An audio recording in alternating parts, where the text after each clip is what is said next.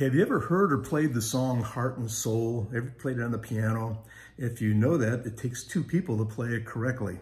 And that reminds me how our relationship is with God. And I want to talk to you about that today in your morning cup of inspiration. I look at my relationship with God as a duet. When playing or singing a duet, there's always a lead sung by one person or played by one person, and then there's always a harmony sung or played by another person. Think of Simon and Garfunkel or the Everly Brothers, Peter and Gordon, Chad and Jeremy. Anybody remember the Kalin Twins? Or even, hey, the Righteous Brothers. That was a great duet. Each one of these songs has a lead part and has a harmony part. The same as with our relationship with God. We are in harmony with Him. And that when we do that, our life changes. But how does that happen? See, now as in the song Heart and Soul, the bottom part, the bump, bump, bump, bump, bump, bump, that's the foundation. And then you have the harmony, the bump, bump, bump, da, da, da, da, da, da, da.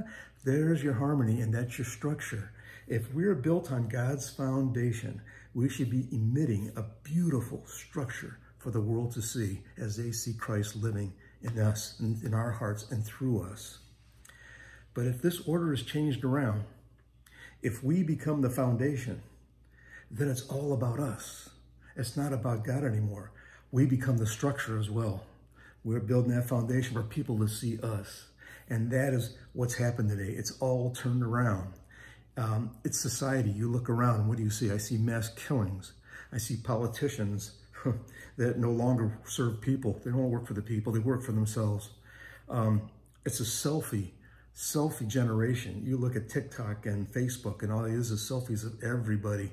Just me, all posing, pushing the lips, the whole thing. It's broken homes. It's estranged children from their families. The foundation has been turned upside down. But you know, in Mark 12:30, the Bible tells us, and you must love the Lord your God with all your heart, all your soul, all your mind, and all your strength. If we do this, then we'll find ourselves aligned with God, and He becomes our foundation.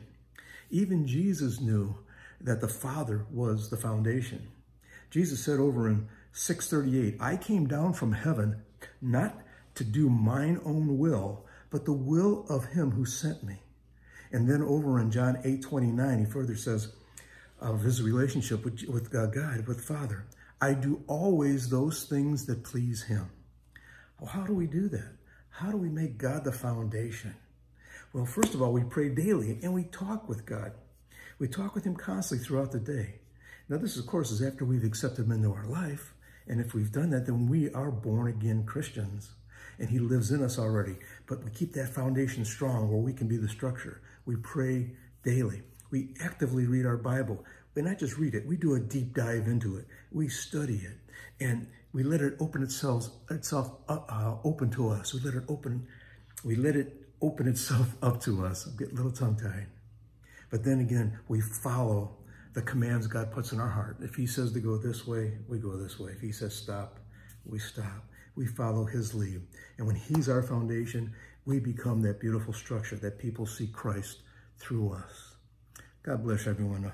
I hope that blesses you, and I hope that inspires you today. And I look forward to seeing you again for another morning cup of inspiration. Have a wonderful day.